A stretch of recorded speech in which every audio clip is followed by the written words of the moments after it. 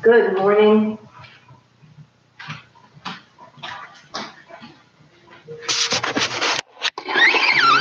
Back a little bit.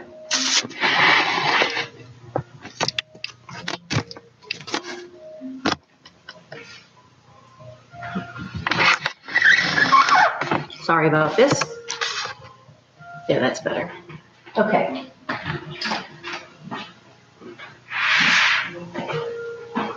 So it is now 9:15 according to my clock, and we can start. So today I'm going to be exploring more basic things. So I'm kind of trying to build a library for people because I know a lot of people cannot watch at the exact time live, and then when you go to look at the recorded versions, maybe you are needing a particular thing, and then you can choose among the different offerings. So on Tuesday, I was doing a more intermediate level class with not very much explanation and instruction, and today I'm going to go the other extreme and really dive in to a lot of basic things, which will be great for someone who's never done yoga before, but also if you are a very advanced yoga practitioner, maybe some of the stuff has become a little rote. And in the Zen tradition, there's this concept called beginner's mind. And the idea is that you should always be able to go back to that idea of what it was like in the beginning. So some of you eventually watching this maybe have actually never done a downward dog. And those of you who've done a million downward dogs, see if as you go into your first downward dog this morning, you can experience it as though you've never experienced it before. That's the idea of the beginner's mind. So hopefully this will have something to offer people all along the yoga spectrum. So let us begin. I forgot to say I'm Erin Riley, and my yoga studio here in Wellesley is Personal Day Yoga. I'm on the web at personalday.net, and on Facebook at Personal Day Yoga. I have a page there, and then on YouTube you can find me here. And you can subscribe to the channel if you want to get notices of when I'm doing another live stream and what the topic is. Okay, so the fundamental thing about yoga, and just find a comfortable way to sit, and that's a pretty fundamental thing right there. Yoga actually was developed as a method of preparing for meditation. So that blissful feeling you feel at the end of a yoga class, that is meant to segue you right into calm, quiet, meditative practice. And open up your hips and make you feel strong enough and supple enough to sit comfortably enough for a little while. The optimum way to sit, and you can do it however you want, is with your spine straight and your thighs at about this angle relative to your torso. So you can be sitting on a block, you can be sitting on a little meditation stool. The meditation stool is designed to be exactly that. You can sit on the edge of a chair with your knees a little bit lower and spine tall. And then when you're sitting on the ground, you should sit on something, if you're sitting cross-legged, sit on something that lifts your hips. So again, your torso relative to your thighs is approximately this angle. So I don't know what that is, maybe 135, something like that. And you'll notice, hopefully, that you can get comfortable this way. So find a way to be comfortable while we chat for just a moment about the other fundamental aspect of yoga, which is breathing. So the idea with the yoga breath is that it's in through the nose, out through the nose. Every once in a while, you can have it go in and out through your mouth with a cleansing breath, like a. And the idea is to have your breath be the guide for your practice. So in some yoga classes, I noticed that the teachers will say, inhale, do this, exhale, do that, inhale, do this. And the tendency is for everybody to inhale when the teacher says inhale. What I suggest you do in my classes and in any other class or your own practice is pay attention to the sensor in your brain that tells you, I need oxygen now. That initiates your inhalation, and that should initiate your movement. And then when you're going into a deeper pose, the stretching part of the pose, or the difficult part of the pose, maybe lowering into a push-up, that's when you wait for the signal in your brain that says, ooh, I need to let these waste products out. I need to exhale. And when you feel that, that's when you start to do that subsequent movement. So I will be saying things like when you need to inhale next, or when your next exhale comes around, do such and such. And it's going to really transform how you do yoga if you're used to switching your breath to match someone else's needs. The result is sometimes you're going to be way ahead of the person who's leading you, and sometimes you might be lagging behind. Just trust in yourself that it'll all work out. And if you're ahead, you can take a couple of breaths in one pose. If you're behind, do not rush. Maybe you skip one of the poses and just join up later. So the breath is the fundamental thing, and it's what differentiates a lot of exercises from the yoga and the benefits you can get from yoga, the calming benefits, the nerve calming benefits. So you're going to be paying attention to your breath throughout the practice and try to get that beginner's mind if you're not actually a beginner. So some things you might find useful is if you have a couple of yoga blocks or something that can substitute for them, a couple of big books or soup cans. Sometimes people can use something like that. For the end of the class, I like to have something to put under my legs. I've got a beanbag that you can use pillows or couch cushions or whatever, something to cover you. I have a light sheet, but you can use a blanket. And then something to cover your eyes. You can use a small towel or an eye pillow if you have one, or even a sock if that's lying around. And finally, a strap is useful, especially if you're beginning your journey in yoga and some parts of you are tighter that you might not be able to reach something.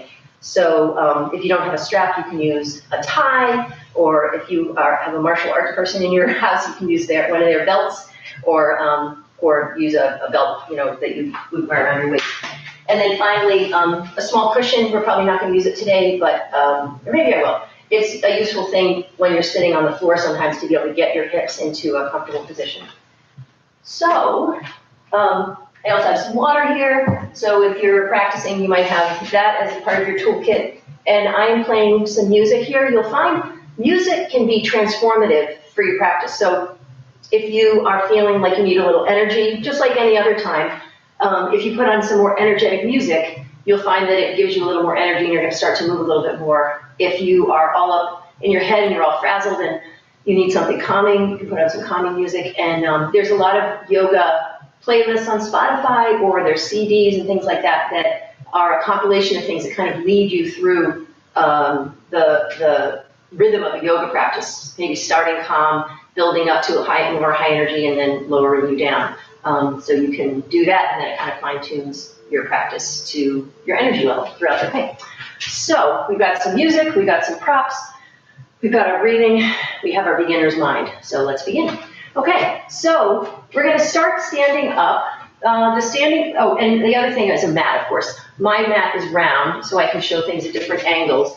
If you have a yoga mat, it's more likely a rectangle. Whenever I'm standing over the edge like this, you would be standing up the front edge of your mat where it's at the short end, facing the short end. Some people are using a beach towel or something like that. You just want something where you're not going to slip too much. If you're in a warrior position, you don't want your feet to go out from under you. So it also works well just on a wood floor, can work well, especially if you haven't mopped it in a long time and it's a little stickier. Okay, so once again, we're going to come to the front of the mat, so at the short end, and stand tall and just breathe. So take a couple of breaths here, and you're just noticing that your body tells you when you need to inhale, when you need to exhale.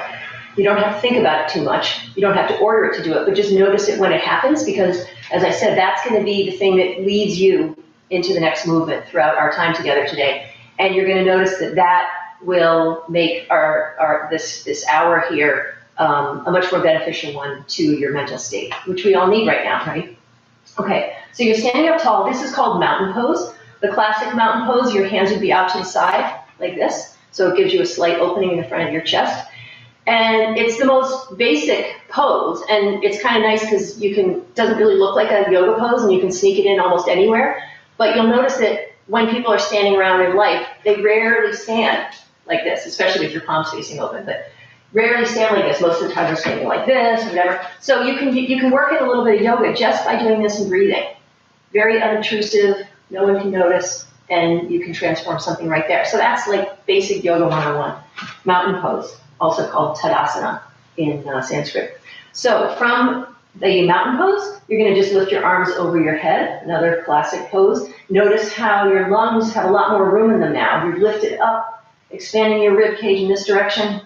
Take a couple of breaths here, again just noticing. You can be pretending that you're holding on to something up above your head and dangling down. If you've got kids with you today, you can pretend you're on a jungle gym, or you can pretend you're a monkey hanging from a branch, breathing there. And sometime when you feel the need to exhale, we're just going to fold forward. So here's another very basic pose, but I could spend a long time talking about this. So if you look at what I'm doing for a moment, you'll see that I'm doing what's called hip hinging. So I am not attempting to get my fingertips to the floor no matter what, rounding like this and just trying to get them there like that. Instead, I'm staying upright, keeping this tall posture and hinging right at my hips where the leg bone comes into my pelvis. You can even put your fingers there and pretend that you've got a hinge there and that you can't bend your upper body. So some people's hamstrings are going to stop them, maybe even up here. But that is a good stretch for you. Much better than doing this and trying to get your fingertips somewhere. So right at your hips, hinging, and you just keep going. Maybe you're pairing the descent with an exhalation so that you're using that relaxation response to lower down. And then some people will be able to go a little bit further. Just go to wherever you can with the hinge, straight back, and just let your fingers be wherever they're going to be. So again, some people might be up here and getting a stretch, some people here, and breathe there. Another little fundamental thing about, and you can stay in your pose, is that when you are stretching one muscle, so we're stretching the hamstrings right now, if you engage the muscle that does the opposing action, you're going to get a little more opening in your muscle. Again, going back to the brain, your hamstring muscle is designed to bend your knee, or that's its job, I should say, to bend your knee joint. And then your quadricep muscle is designed to straighten your knee joint. So if you really straighten your knee joint, and your brain is sending that signal, okay, quadricep, engage, straighten your knee, then at the same time, it sends a signal to your hamstrings to let go. Because our brains are pretty smart, and they know that if both of them are tense at the same time, they're going to be fighting each other. So the more you engage your quadricep muscle when you're trying to stretch your hamstrings, the more opening you'll get. You can play around with that. And the last thing I'll say about forward bends, forward folds, is that, of course, if you're feeling super tight or feeling any kind of discomfort or anything, a slight bend in the knees, where you're letting go of that engagement in your quadricep muscle, is, of course, perfectly wonderful. So you're either having a slight bend in your knees if you're feeling some tension or discomfort, or you're really straightening your legs, trying to get that releasing effect in the hamstrings by engaging your quads. So you're in your forward fold, probably too long because I've been talking, but as I said, this class is going to be all about that. And then we're going to go back to a lunge. So you're going to take your left foot to the back of the mat, and here's where the blocks can come in useful. So if it's not comfortable for you to be with your fingertips on the floor, your hands can be up on blocks, or like I said, you can use some books or boxes or whatever, something just to get you elevated a little bit. And other thing that I'll say about props in general is that some people think that using a prop is cheating. But I find that using props can really enhance the practice, even if you're a super advanced yoga practitioner. So here, my hands are fingertips are to the floor, and I'm getting a certain kind of stretch. But if I come up onto the blocks and I lift up this way, I'm actually getting a bigger stretch in my left front hip flexor. So you can enhance things with the blocks, and it's not just feeling like you're giving up. But if you are using the blocks, you're going to move them out of the way now so you can get your hands to the floor and take your right foot back to meet your left. And here we are, our first downward dog of our lives, all of us. Let's do it together. So you're lifting your hips high, dropping your heels low, spreading out your fingers. I'll show you here. spreading out your fingers as far away from each other as you can get them, and pressing into your whole hand. So some people tend to do their downward dog like this. I can show you up here. If this is my mat, and your hand is kind of crunched up like that, and you're pressing into it, you're gonna get discomfort in your wrists after a short amount of time. So you wanna have your hands spread out and your whole hand supporting you.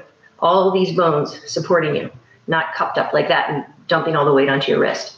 So that's a fundamental thing for any time you're on your hands. Downward dog, any kind of arm balances, anything like that. So your hands are nicely spread out, and you're lifting your hips high, and you're in your downward dog. You can relax your neck down.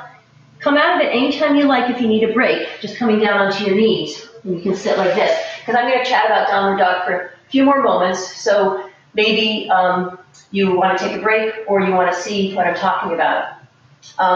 So downward dog, one of the things that people do a lot, again, if hamstrings are limited and feeling tight, what's going to happen is in the attempt to do downward dog, quote unquote, right, people straighten their legs, but if your hamstrings don't have the length to allow your hips to lift high, then you're going to be rounded like this, and your back is going to be rounded, and your line between your hands and your hips will be more of a curve rather than a straight line.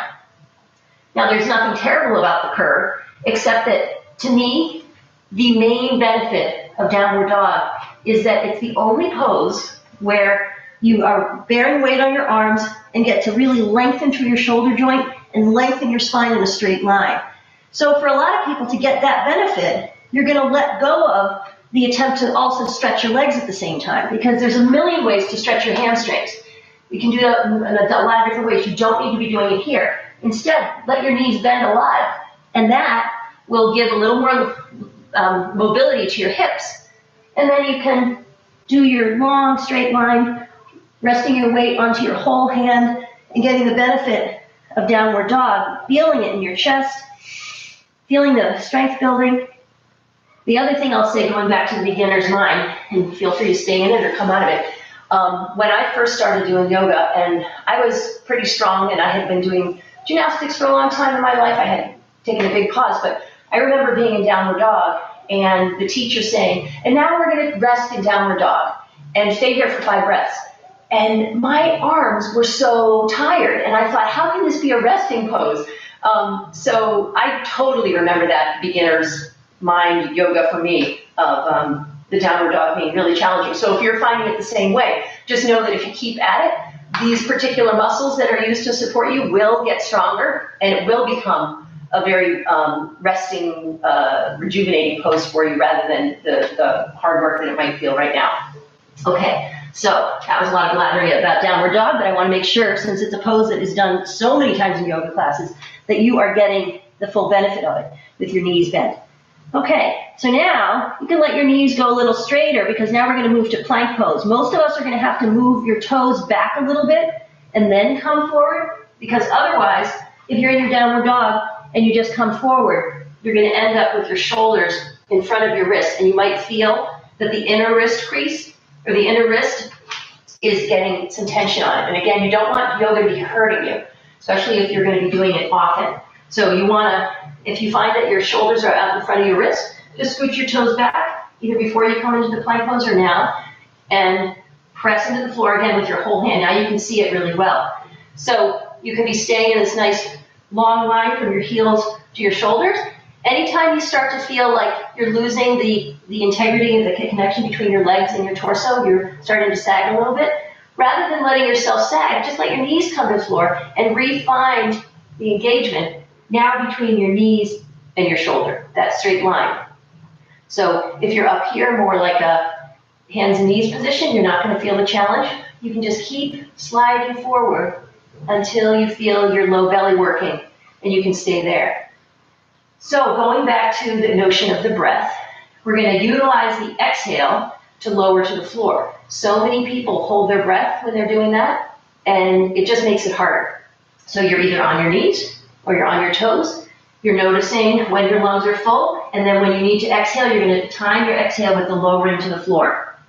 And now you're on your belly. Great. So now we have several options for what I call front body openers. It's also known as a back bend, but the emphasis here is really on opening your front body. So when you're doing the front body openers, your choices are, you can be very low to the floor, keeping perhaps injured or tweaky back safe, and you slowly can rise up. So you can be here, almost like a back body crunch, lifting up just using the muscles in your back. You can take your hands off the floor to challenge yourself that way, feel your back muscles working. You can put your hands down onto the floor and come a little higher using your arm strength and your back strength. Now what happens here a lot of times is people, when they're pushing into their arms, they lift up. Let me show it this way. So you're lifting up, and then as soon as you start to push into your arms, your shoulders come up around your ears with you. So what I'm going to suggest is that you lower your elbows down, maybe pull them in a little bit. Keep your elbows lowering even as you lift up. So showing it from the side again. Lifting up with just your back muscles. Now adding on the arms, keeping your elbows low, shoulders low, as you lift into whatever version of Cobra you want to be doing. And then the last one that you can do, well, actually there's also Sphinx. So Sphinx, you would be on your forearm with your elbow right under your shoulder and kind of relaxing into it there because you're not having to use arm strength, you're just propping up. For some people, this is too deep a back bend, and if that's the case, but you still want to do a version of Sphinx, you can move your arms a little bit away so you're not up as high, but you still want to keep your shoulders dropping low, not dropping and crunching around your neck. And then the last one, which is for more intermediate or advanced practitioners, so you can watch if you have any issues with your back, but I would not suggest doing this one. So you're going to bring your hands right next to your low ribs and see how my arms are kind of in a right angle to the floor. My forearms are pretty much up and down. And once again, I'm spreading out my whole hand, using my whole hand, spreading out my fingers. I'm going to press the tops of my feet into the floor, lift up, just like I did before, and then keeping your shoulders away from your ears, you press into the floor to lift up. Your knees and hips are off the floor. And then you're pulling your shoulder blades toward each other, gazing forward, or maybe looking up and getting your throat stretched. So this is upward facing dog, the other classic pose. I'm going to lower back to the floor. And then when you're on the floor, what you want to do to come back up, a couple choices. You can just press up under your hands and knees. If you want to work on building upper body strength, because this is a move that you do over and over and over in yoga class, you can practice doing a push-up to lift up. So keeping your knees on the floor, try lifting up in a knee push-up, or if you have the core and arm strength, you can try lifting up with your whole body. So however you do it, hands and knees or one of the planks, you're going to come to here, your toes are tucked, and now we're going to our second ever downward dog in our life. So again, checking with your hands, filling up with your breath, and as you're emptying, lift your hips. Maybe you're keeping your knees bent, enjoying the length in your torso, breathing there, feeling the challenge in your arms if you are truly doing this for the first time. And then we're going to bring the right foot up to the front. Sorry, the left foot up to the front. So here's another big challenge in the yoga class. So again, these moves that I'm doing right now are something that are done over and over and over again in yoga classes, especially a vinyasa class. If you've ever heard the term vinyasa yoga, that just means a particular sequence of poses. And in the Western yoga tradition, vinyasa has come to mean this series of things that I'm showing you right now. So people use it to link poses together, and so you're going to do it again and again. So there's opportunities, as I said, to build strength because you're going to be doing things over and over and over. There's opportunities to injure yourself if you do it improperly, which is why I'm emphasizing the hand positioning. And then there's also opportunities to build in some stretching. So from the downward dog, getting up to the front of the mat, there's a bunch of ways of doing it. There's one yoga tradition, Ashtanga yoga, where you jump from the back of the mat up to the front. I actually never do that. It looks like this. You would bend your knees and jump up forward like that. I don't do that one because to me, I'm missing the opportunity to do the lunge. So the way to get from the back of the mat up to the front of the mat, this way, a few ways of doing it. The easiest way is to, I'm going to bring my left foot forward, put your right knee down on the ground, move your left hand out of the way, bring your foot around, and there you are. Then you tuck your toes in the back, and you're in the lunge with your left foot in the front. So that's one way of doing it. Another way of doing it is you bring your foot forward, and I'm coming up onto my left fingertips. I'll show you here. Coming up onto my left fingertips. I have short arms, and so if my hands are both on the floor, I have a hard time getting my foot through. But if I get myself a little extra space, I can bring my foot forward. So you can try that too. Another little trick. For a lot of people, they'll bring their foot forward and they get it to about here, and then it gets stuck. What you can try doing is bring your hand behind your ankle, move weight over into your right hand so you get some space, and then try scooching it forward like that. And then the other way of doing it is kind of fun. If you have this in your practice or you want to try it, you can take your left leg up in the air. This is called three-legged dog. And then try bringing your foot all the way to the front from here. So you get a little momentum. Again, I'm coming up onto my left fingertips, lifting up, using my core muscles to bring my leg up and through, and then sliding it through. So for a lot of people, the last few versions are not accessible. So this one, putting your knee down and bring your foot around, is a great way to get your foot up to the proper place up at the front of the mat. And then once you're here, you're either on the floor, hands on blocks, enjoy the opening in your hips, and then we're going to come to the front of the mat. So let's tune in with the breath again, and use your inhale to press off and come up to the front, and then your exhale to hinge at your hips and feel the stretch in the backs of your legs. Maybe engaging your quads to enhance that, maybe giving your legs a little break, however you're going to be.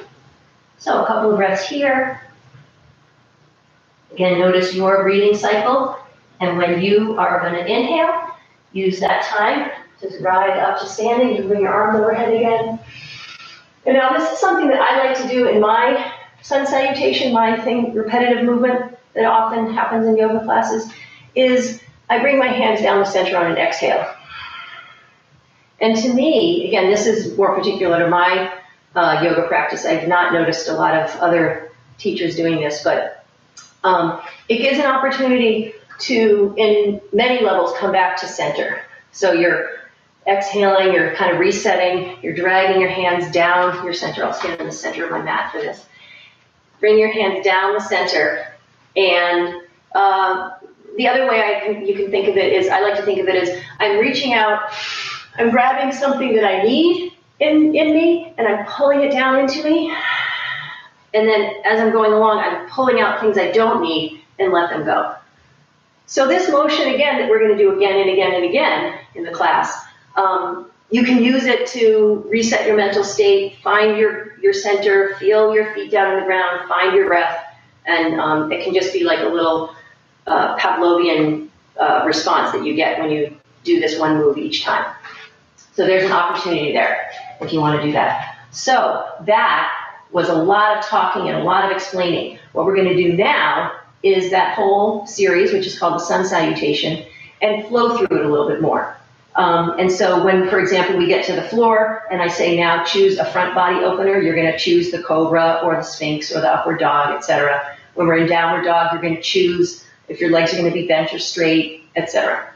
Okay, so standing in mountain pose, breathing in, exhaling whatever is going to happen for you.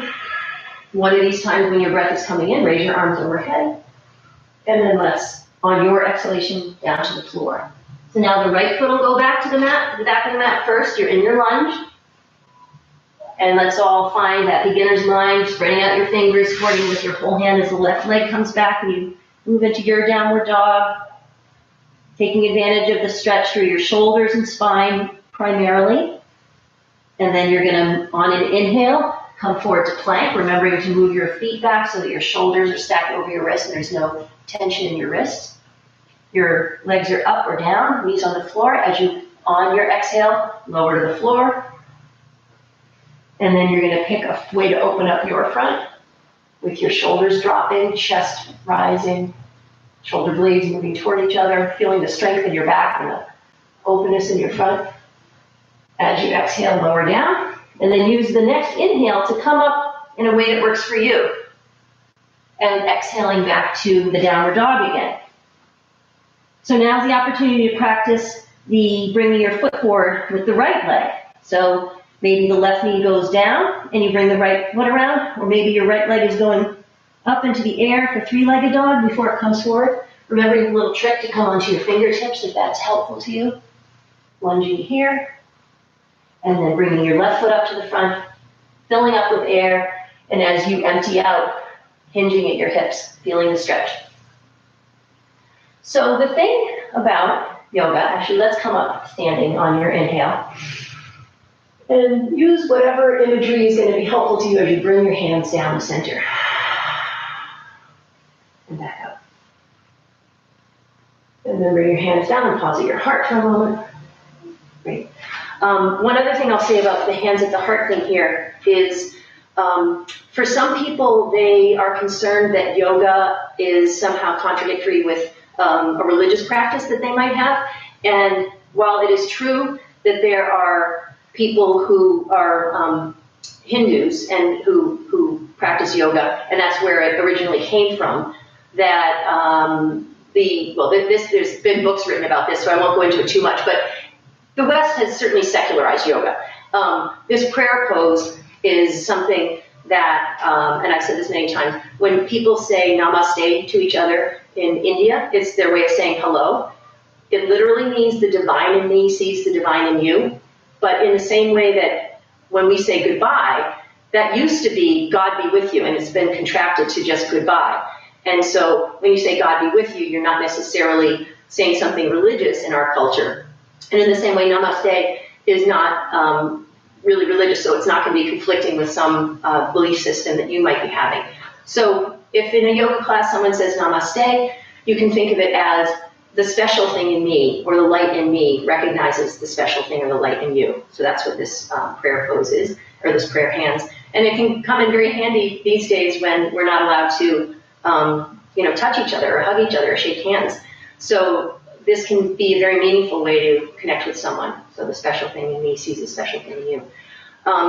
What I was going to say more generally about yoga poses, as we get into some things that are maybe a little more challenging this morning, is that yoga is not about the outside, it's about the inside. So I've said this many times, that it might look like someone whose forward fold looks like this is not really, good at yoga. But then because I've, been flexible my whole life and I'm naturally flexible and I've worked at it, I can come all the way down here. And that seems like, ooh, wow, she's really flexible. She's good at yoga. The thing is, when I'm here, it's a nice stretch, but I'm not having to think about it. I'm not having to breathe. I'm not having to do all these things. I can just kind of do it. Whereas if somebody is here and they are concentrating and they are breathing in, breathing out through the nose or mouth, really focusing on what's happening in your body, focusing on what's happening in your mind, and are thoughts bubbling up about how, this is so hard and I'm never going to be able to touch the floor, and can you overcome those thoughts? That's the yoga. So it doesn't matter how it looks from the outside, it's what's going on inside that makes you an advanced yogi or not. So that's something to bear in mind. So let's now do a couple of sort of very foundational standing poses that you would encounter in a lot of yoga classes. And for the sake of time, I'm going to just step into them as you would in, if you've ever heard of Iyengar yoga. In Iyengar yoga classes, you're more likely to just do what I did and just, take a step back and then be in a pose. Whereas in a vinyasa class, you would be doing the whole thing we just did and then bring your foot forward to get into a pose like this. So we're going to do the warrior poses.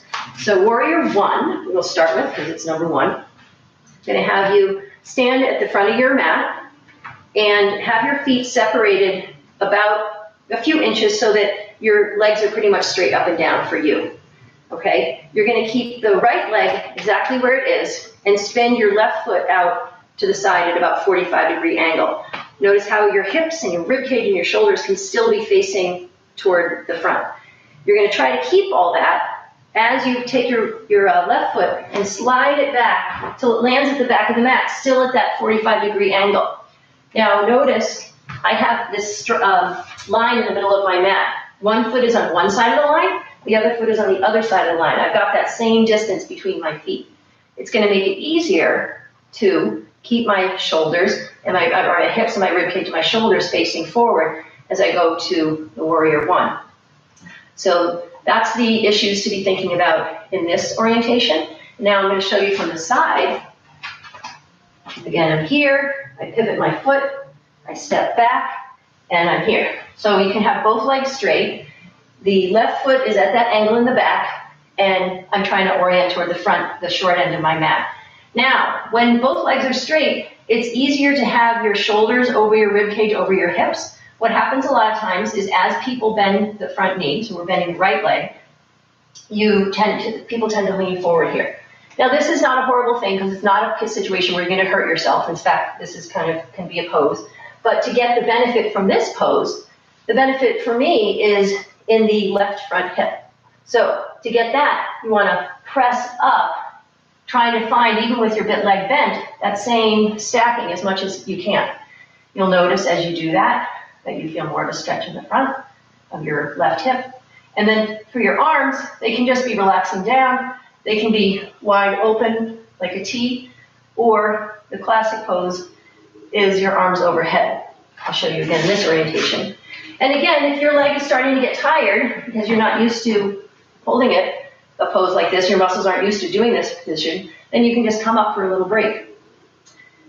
And if you're still in it, or if your leg is straight, you can still practice the arms. So again, the tendency for a lot of people is, I want to get my fingers as high as they'll go, and everything lifts up. See if you can keep your fingers lifting high, but slide your shoulder blades down your back. My first yoga teacher, every time she walked by me, she would say, shoulder blades down the back, shoulder blades down the back. Became my mantra. So you can either stay with your leg bent, working on the upper body version of this, or try bending your knee again in the front, the left knee, or the right knee, sorry, and breathing there, Warrior One. So benefits here are you're building strength. It's a little bit of a balance pose. You're getting that, you're stretching that in your left hip, breathing there. So we'll turn this into Warrior Two by, now, see this line? I'm going to now put both of my feet on the line. So I can walk my foot over to the big toe side and pop my other foot back a little bit. So now I'm on like a balance beam.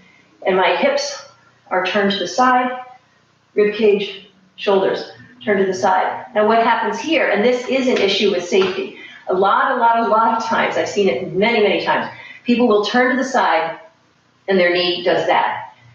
Not a big deal, it doesn't hurt right now, right? But if you do this over and over again, it will start to damage your knee. So you want to make sure that your knee is pointing straight toward your middle toes.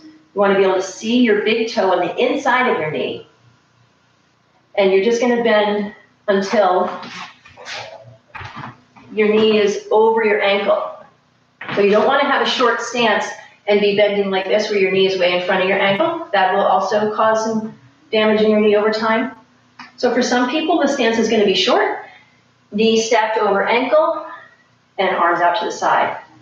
Other people, you have your legs a little further away from each other, and you might be working toward getting your thigh more parallel to the floor coming down.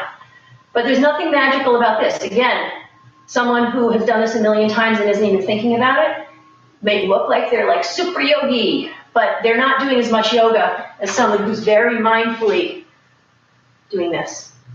So be a mindful super yogi, inner super yogi, and be where you need to be. So that's Warrior Two. Let's take a break now, just coming out of that. For Warrior Three, we're still going to be on the right leg, wearing it out.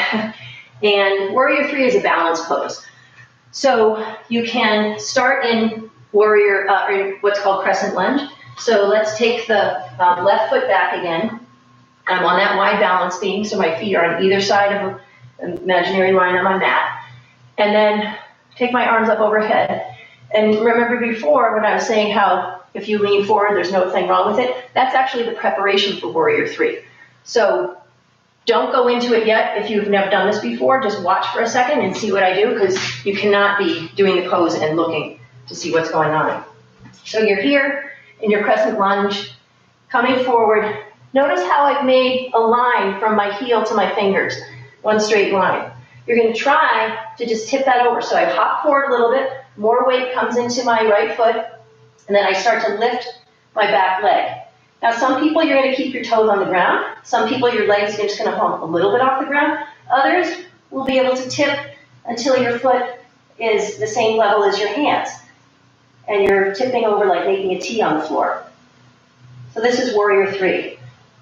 You can have your arms out in front, variations, arms out in a T. If your hands are back by your hips, that's called airplane pose. And then to come out of it, you can just come and stand. So we've learned Warrior 1, Warrior 2, and Warrior 3.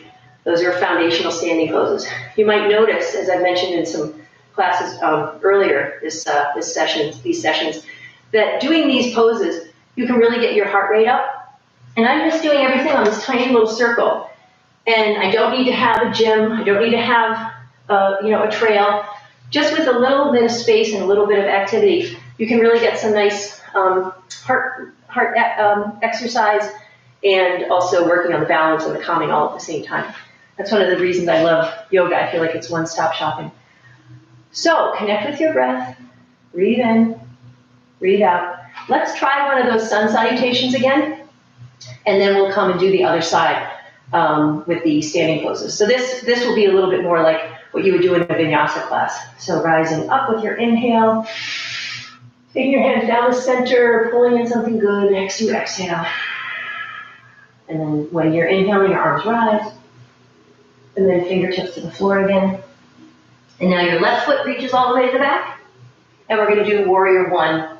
Oh, sorry, your right foot reaches to the back. And we're going to do Warrior 1 on the other side. So now your left leg is out in front. You're going to hop your toes in the back, out to the side, and let your heel come down and coming up. So in the back, my foot is at an angle in the front, and the toes are closer to the front end of the mat, heel closer to the back end of the mat.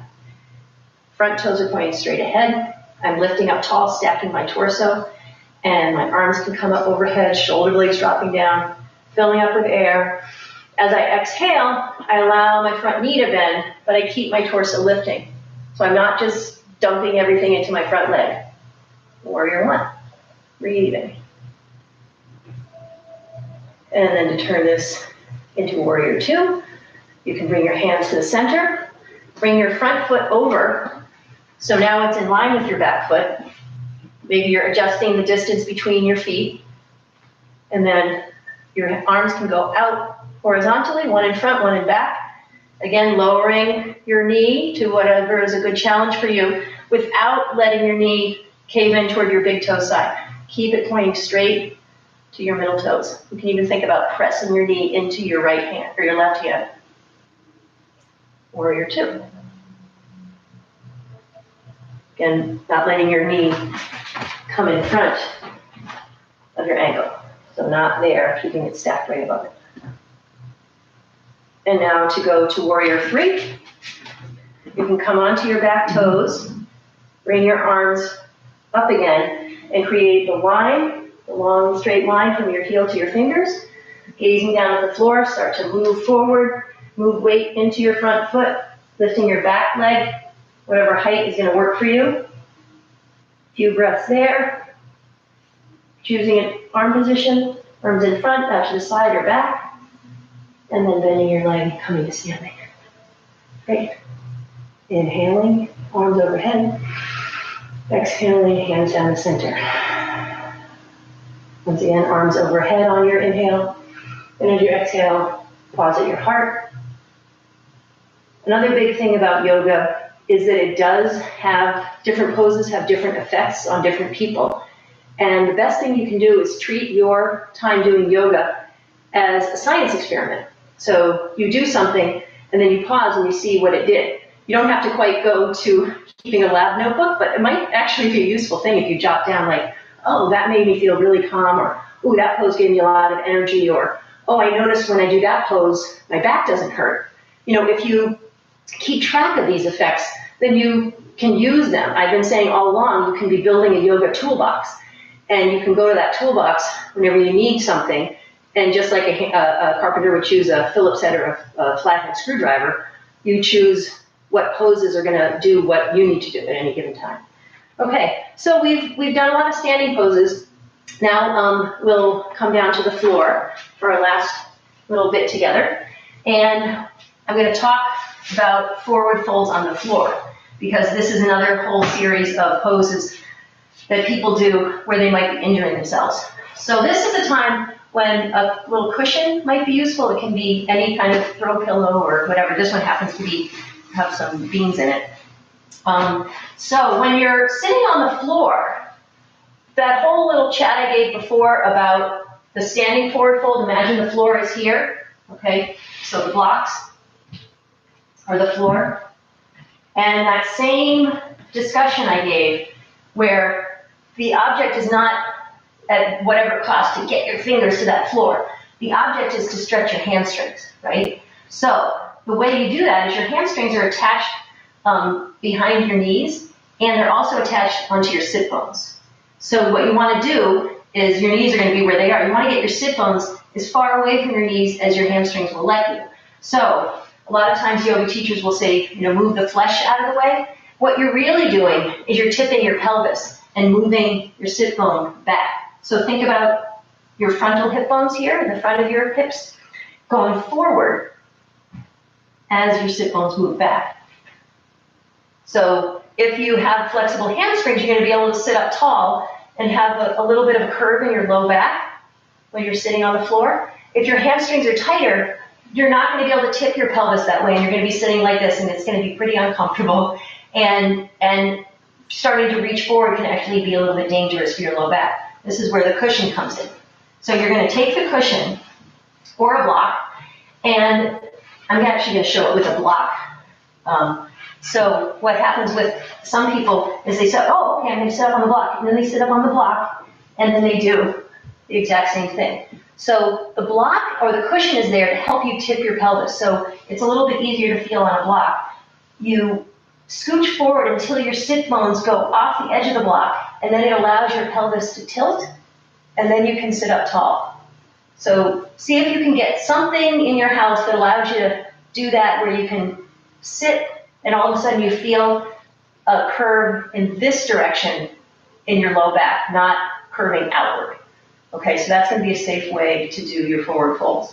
So whether you're up on a block or on the floor or on a cushion, what you want to do when you're doing your forward folds, again, forward fold, the idea is to stretch your hamstrings. I'm going to do this on a cushion to show you. The idea is to stretch your hamstrings. So you want to have your sit bones moving back and your heels moving forward, and then your frontal hip bones moving toward your thigh bones. That's the whole thing. Doesn't matter what's happening up here. Okay, so the focus here, remember before in downward dog I said there's tons of ways to stretch your hamstrings. This is the way to stretch your hamstrings. You can leave downward dog for strengthening and stretching through your shoulders and your spine. So once again here though, you can use that trick of engaging your quadriceps to have your brain release your hamstrings a little bit more by pressing the backs of your legs into the floor. So really straighten your legs, make your quadriceps firm, and you might notice you can tip a little further. You get a little more space in your hamstrings. Again, I am fully aware that many people are going to be right here. As long as you're stretching your hamstrings, you're getting the benefit of the pose. And as long as you're being mindful, not judging yourself, breathing, you're doing really advanced yoga. Okay. Now, having said all that, if you want to, once you've gotten as far as you can go, getting your hamstrings as long as they're going to go, then another potential offering from a forward fold is a stretch in your back, and you can round down. But do it from that safe place. Not with the ambition about where your fingers are, but just now thinking about rounding in your back. You can tuck your chin into your chest. You can let your elbows drop toward the floor and find more space between your shoulder blades. And then let your breath fill up into your back. This is a nice time to let a breath out through your mouth.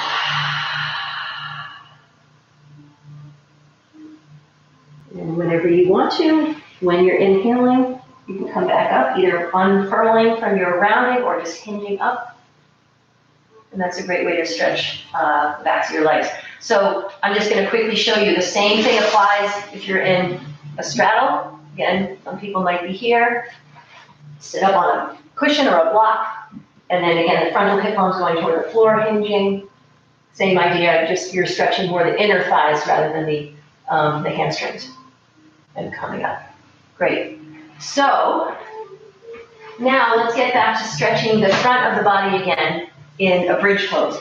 So this is a great pose because we spend so much time like this, hunched over, holding the phone, head down. This is going to help you to open your chest, open things up. So again, if you've never done this before, watch for a moment before you lie on your back. If you've done this a million times, you can go ahead and lie down, but still try to create that inner, that beginner's mind inside and experience it as though for the first time. So you're going to lie down on your back, and in order to protect your low back, I suggest that you press your low back into the floor and feel the work that your belly has to do to do that. Keep that work going as you lift yourself off the floor. So you're going to bring your heels in close to your bottom and about a little bit wider than your hips, so about there. And then you engage your low belly, press your feet into the floor, start to lift your hips up. So with a line between your knees and your hips and your shoulders kind of straight, then that's one version of the bridge pose. And as I said, if you haven't done this before, please watch from sitting up, because once you're in bridge pose, I don't want you turning your head side to side because you can injure your neck. Your nose should be pointing straight up. If you need to look around, just use your eyeballs. So you're going to be making a straight line from your shoulders to your hips to your knees as the first point. Then, just like doing cobra pose on the floor where you were using your back muscles, you're going to use your back muscles again to create that shape. So your breastbone will come closer and closer and closer into your chin. And now you can start to move your shoulder blades toward each other, maybe even lift up a shoulder and move it closer. Your palms can be facing up with your hands on the floor, or try clasping your hands under your back and bringing your arms even closer to each other. And then you're getting a big stretch, not only along your spine, along the front, in the center line, but also from your left shoulder up across your chest over your right shoulder. Keeping the strengthening of your glutes, lifting your hips high, keeping the engagement of your low belly, and then let a huge breath inflate your lungs and let it go. And to come down, if your hands are under you, move them out of the way. And you're going to undo from the top down. Don't just let your bottom go to the floor in this arching position. So undo from the top, lowering down, one vertebra at a time from the top to the bottom. Then you'll have your back on the floor for a moment before you relax and let it go. And just take a few breaths there. Again, I remember the first time doing bridge pose, and I kind of felt like my chest was sinking down into the floor after that big lifting up. Once your back is on the floor, then you can move your head any way you like. So you're breathing here, and then you can bring your knees into your chest. We'll do a spinal twist to finish before the relaxation. So let's let the legs go over to the right. And then you can extend your arm out to the left. If your neck feels comfortable, you can look over to the left. You can put your hands, your right hand on your left knee. And if you want a little more stretch, try stacking your left knee right on top of your right knee. Your arm, your back might come up off the floor a little bit, but that gives you a deeper twist. So in other words, your left hip is moving in one direction, and your left shoulder moving in the other direction for the twist.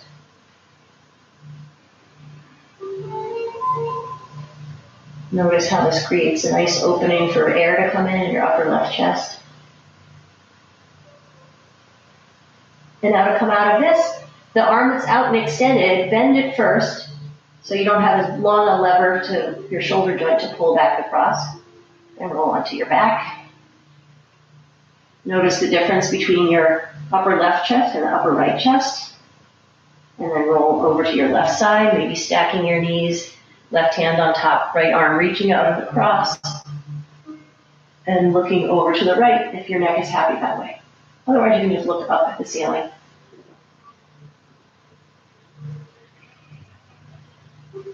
Letting things happen. So, in a yoga class, when you're practicing with other people, and the teacher's leading you, you get to a certain point, and then the teacher says, okay, time for relaxation. I like to, in my classes, leave a little bit of time because everybody's different, and there might be something that your body needs before it's willing to let go. So, we're going to roll onto our backs and do a little self-assessment. Do you feel like you're ready to just relax now, or is there something else you need? If you're ready to relax, then you can just extend your legs out long and start in. I'm going to show you in a moment how I like to set up the final relaxation with Shavasana, the corpse pose. However, you might be feeling like, oh, my back still feels a little tweaky, or I wish I had a little more mobility in my hips, or want to do something with my neck. Or if you're someone who's been doing yoga a lot, maybe you're going to do a shoulder stand or something. So you want to do a little self-assessment, see what it is you might need, and try to give yourself that. If you're in a class with a teacher, you might call the teacher over and say, can you suggest something that would help me to feel, like I feel like I have tension in my feet. Is there something I could do? Because you want to be, as much as possible, ready to just slide right into letting go. So you do whatever it is you need to do, and then you're either going to the classic Shavasana corpse pose is your legs are slightly away from each other, arms slightly away from your body. Most of the time, your toes are going to be slightly dropping to the outside, but maybe not for everybody, just whatever's comfortable for you. And your head is heavy on the floor, and you're just resting here. This is the classic Shavasana. The version that I like to do incorporates some support for under your legs. As I said before, it can be couch cushions or regular cushions. Maybe it's just a little cushion under your knees so that you get a little relief in your low back. Again, that angle that I talked about in the very beginning, if you can set up that angle, it's a nice way to be in the Shavasana. So I like to use a beanbag and have my legs at about an angle like this. If you use a couch cushion, you can have your shins parallel to the floor, but maybe you're still creating this angle. But it is nice to have something supporting under your thighs. So if you have a beanbag, go grab one. And then either a nice soft sheet, or maybe you've got a beach towel, or maybe you're feeling a little cold and you want a nice warm blanket over you. As I said before, if you are practicing with somebody else and you can have someone put a blanket on you, and then maybe the last person has to put it on themselves, but it feels very nice to have a blanket put on you. And then finally, an eye pillow. And in my studio, I use the tissue and then the eye pillow, because then it keeps it cleaner. If you have your own personal eye pillow, then of course you don't need the tissue. So you're either lying back on the floor, legs stretched out, or you're propped up somehow and you've got yourself covered up. Your arms can be underneath the covering or out, however you like. And you have something covering your eyes to keep the light out and provide a little pressure over your eyebrows. So take a breath here, come back to the very beginning of class, just noticing when your brain is signaling the need to breathe in. When it says, okay, time to release the waste products, breathe out.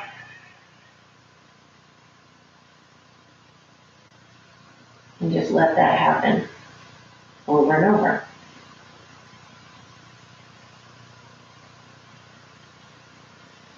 So you're going to stay where you are.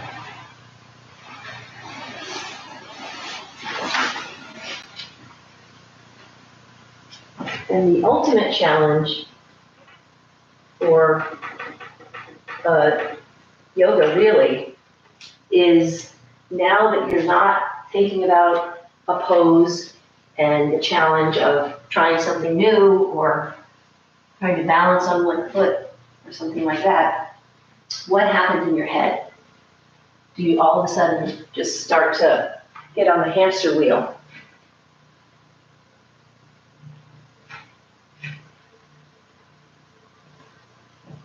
So just know that you can practice this and it will become easier, just like you practice downward dog, and you'll get stronger.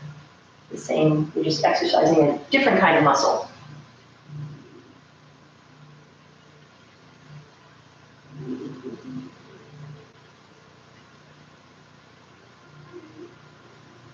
So Shavasana is at the same time the easiest pose, because you're just succumbing to gravity, surrendering.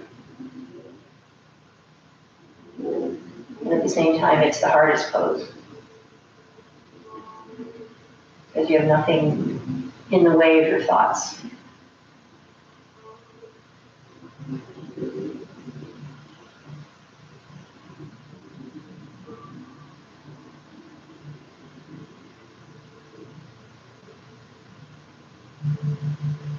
One way of handling this is you can do a body scan, starting at the top, relaxing around your eyes and your face, feeling your head releasing onto the floor,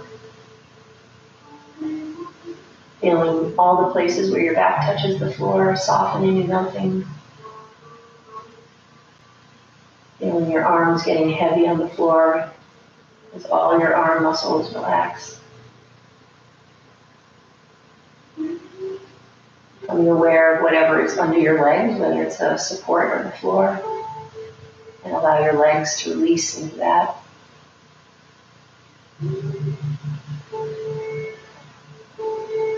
And then feeling your whole body as one unit, very lightly floating up as you inhale, and as you exhale, sinking back down into what's underneath you.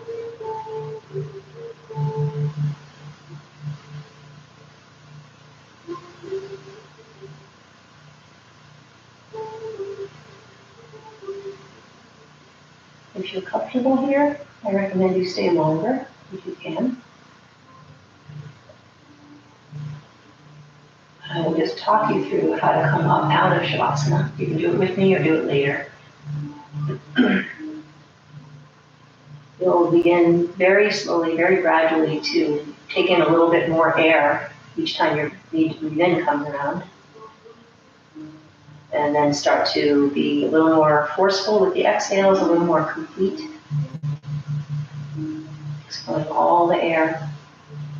And then some kind of movement just might spontaneously come to you. If not, a lot of people like to start with moving fingers and toes, and then letting that movement ripple up the joints. So you can start with moving your toes, and then your ankles, and then your knees, and then bending at your hip joint, bring your knees in. Likewise, moving your fingers and wrists and elbows, and then moving at your shoulder joint. And maybe you take a full body stretch, reaching your toes in one direction and your fingers in the other direction. Created a huge amount of space in your lungs, and fill that up with air. And then pull yourself into a small little ball as you let that air go. And then you roll to your right side and stay there for a few breaths. You can use your right arm as a pillow if there's not something else nearby that you could use to prop up your head. And then to come up to sitting, you'll put your left hand in front of you on the floor. Again, paying attention to your breath cycle, and use an inhale to come up to sitting. And then if you can, as I mentioned at the very beginning, yoga has always been the preparation for meditation. So maybe you sit quietly for a few breaths in some comfortable way. Maybe finding that angle between your torso and your thighs that I talked about in the beginning, using a block or a cushion or a chair.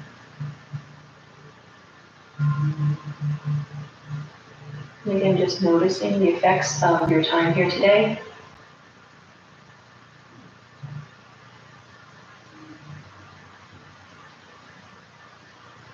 And those of you who actually were beginners today, welcome to the yoga path. And I hope you can always remember the first downward dog. And the rest of us, try to get back there as often as you can. Remember that yoga is what's happening inside. And hopefully it's something good. So thank you for being here today. Namaste. Remember, the special thing in me sees the special thing in you. And I hope that you are able to enjoy some of the other classes that I've done already, and maybe you're gonna follow this channel and be alerted when I'm putting up new things and join me live if that's possible. And I would love to hear any feedback about this or any other classes, and also I would love to hear recommendations or suggestions for things that you would like me to cover. So, you know, maybe I'll do a session on meditation, or if someone wants to do a session on advanced arm balances, or going upside down, whatever it might be. I would love to make this what people want. So thank you for being here today. Namaste.